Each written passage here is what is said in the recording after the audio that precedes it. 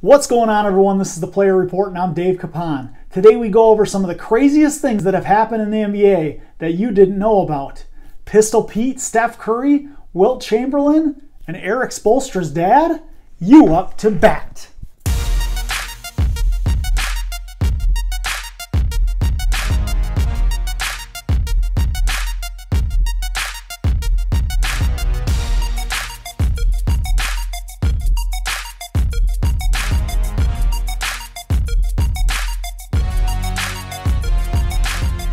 Okay, so today we're going to go over 5 of the craziest stories that have happened in the history of basketball that you probably never heard of. First, Pistol Pete Maravich, one of the most lethal scorers in the history of the NBA. A 5-time NBA All-Star, 2-time All-NBA First Team, and he won a scoring title in 1977. But what most people know Pistol Pete for is averaging 44.5 points per game his senior year in college at LSU. What most people don't realize is that the three-point line had yet to be instituted at that point in time. One of his old coaches went back and did some digging and found out that if there had been a three-point line at the time, he would have averaged an astonishing 13 three-pointers made per game, bringing his total up to a 57 point per game average. Number 2, most people who are plugged into the NBA today know exactly who Erik Spoelstra is, the NBA champion winning coach of the Miami Heat. But his father, Jon Spoelstra, was an NBA executive with the Portland Trail Blazers in the 1980s, and he was known as a marketing genius.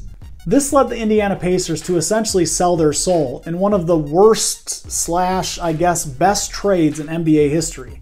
The Pacers gave up their 2-time All-Star point guard Don Boosie in return for players? Draft picks? Money? None of the above. The Pacers got 1 week of consulting services from Jon Spoelstra in return. Can you imagine how this conversation would have went? Can you tell us a little bit about the trade you made today? Yeah, we know Don, great player, all-star point guard, but now was the time. We had to make the move. Yeah, so what player did you get in return? No, we're not getting any players. Okay, so what draft pick then? No, and we're not getting any draft picks either. Oh, so you traded him for monetary compensation? Nope, not getting any money. So how do you feel like this is going to help your ball club? Yeah, so we actually traded Don for 1 week of marketing consultation from Jon Spoelstra. So you feel like one of your competitors in the NBA is going to share their secrets with you?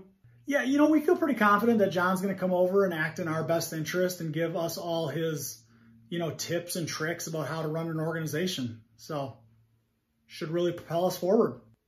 You hearing this? Okay, that's it. You guys good? Okay, thanks. How do these people get their jobs? There's a reason why teams are at the bottom of the NBA consistently. Number 3. The 1961-62 NBA season produced an MVP race for the ages, but one player stood out. Elgin Baylor had an insane season, averaging 38 points, 18 rebounds, and almost 5 assists per game. And he didn't win the award. And the reason for that is because the Big O, Oscar Robertson, became the first player in NBA history to average a triple-double over the course of an entire season. Insane, unheard of at the time. And he didn't win the award. But there's a reason for that. One of the greatest centers our game has ever seen, Wilt Chamberlain, averaged a gaudy 50 points and 25 rebounds per game over the course of an entire season. Unheard of. And he didn't win the award. That's because the NBA felt compelled to give the award to Bill Russell of the Boston Celtics, who averaged a very nice 19 points and 24 rebounds per game. But come on. I'm not salty. Cannot believe Wilt didn't win that award. Number 4. Speaking of Wilt Chamberlain, did you know that Steph Curry makes more than Wilt made in his entire career in just 6 games? Hey Steph, when you come on my show someday, you're paying for your flight here. Number 5. One of the strangest games in the history of the NBA.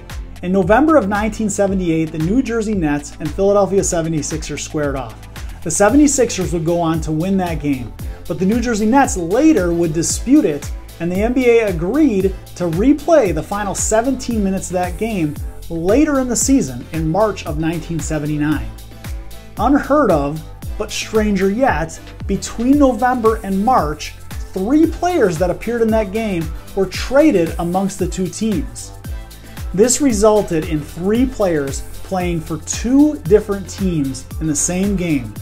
In fact, the NBA player named Eric Money actually scored points for both teams in that game.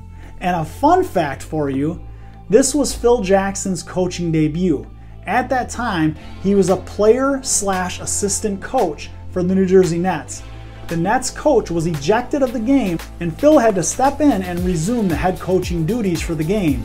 And he also scored 4 points, the Zen Master making his coaching debut.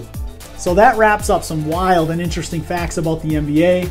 I appreciate you tuning in to another episode here at the Player Report. It means the world to me. If you haven't had a chance to subscribe already, please go ahead and do so down below. Also, if you can hit the like button, if you can comment on the video's thread, that means a lot. These are some of the activities that YouTube looks at, helps drive up the exposure that the channel gets. And so I really appreciate your time. I know I'm not entitled to it. Thanks for supporting your boy. And my question for you is, what type of NBA video do you want me to make next? Peace.